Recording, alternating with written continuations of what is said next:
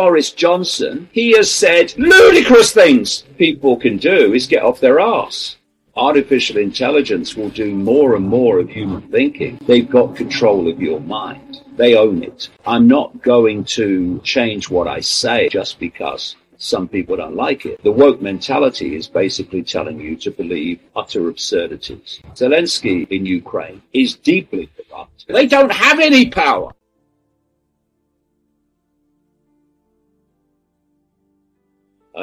The last thing I've ever said to anybody is you've got to listen to me. Why would that be? If I've got something interesting to say, then people will see that and they'll do what they will with it.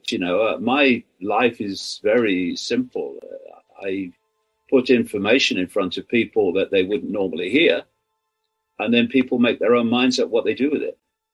And so that's it's always been and always will be. Well, I've just described it, really. It's to put information in front of people that they wouldn't normally hear, to ask the questions that many people are too frightened to ask, or to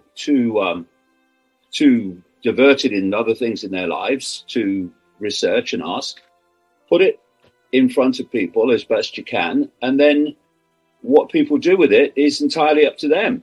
I mean, I'm not setting out to persuade people of anything. That's the old way. That's how we got into this mess. That's what's going on in the mainstream everything, every minute of every day. You're being told what to believe.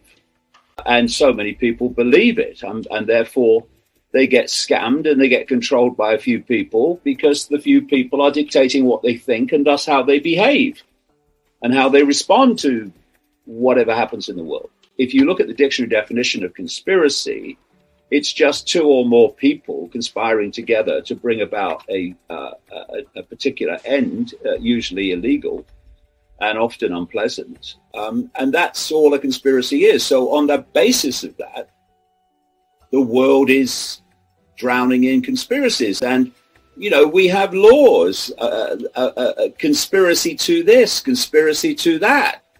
And yet, when you are saying that actually people in power are not telling you the truth and are lying to you for their own benefit, you're a conspiracy theorist. And if you've got this reflex action response, then it's immediately dismissed, because it's a conspiracy theory. And what a lot of people now are starting to realize, particularly after the last few years, is that all these major conspiracy theories, as they were called, have turned out to be true. And so a lot more people are looking at this stuff than were before. Well, a lot of things happened around the turn of the 1990s. But basically, I started to come across information that the forces that appeared to be running the world weren't actually doing it. And so you start to investigate, you start to research, and the more you uncover, the more the deeper in the rabbit hole you go. And it just goes on and on and on and on as more and more comes to the surface and comes to light. If you are a few people and you want to control the many, you have to control the many's perceptions of reality.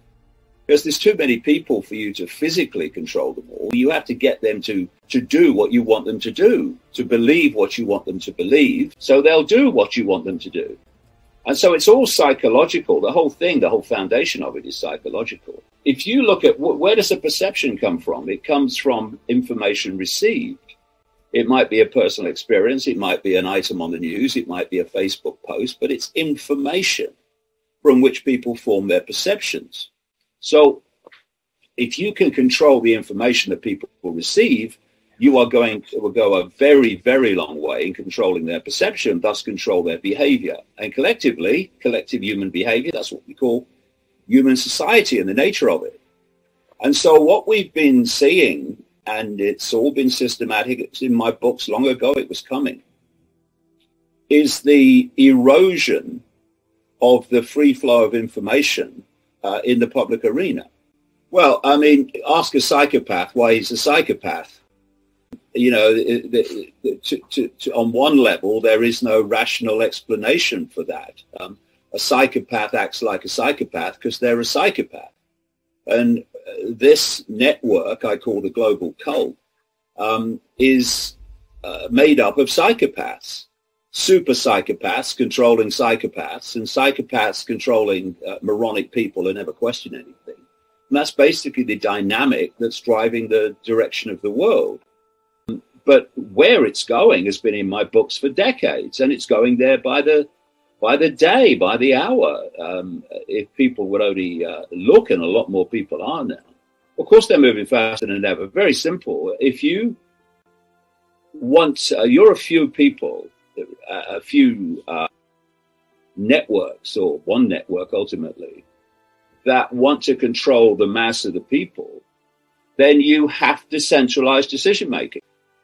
Well, if you've got diversity of decision making, where people are making decisions about communities in communities, then there's so many points of decision making that you've got no chance of controlling that. No chance from the center. Yeah.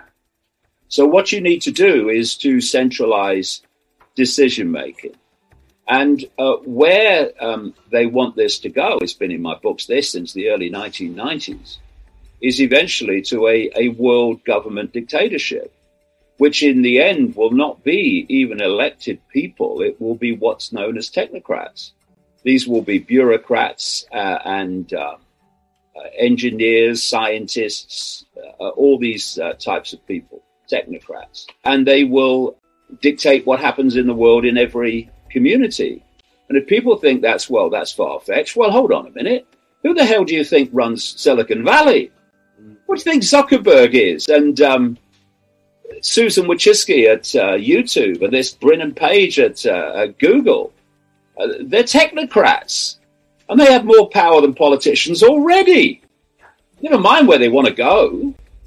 And so you're seeing I have this phrase, know the outcome and you'll see the journey. If you know where we're being taken, you can see the stepping stones to that happening all the time.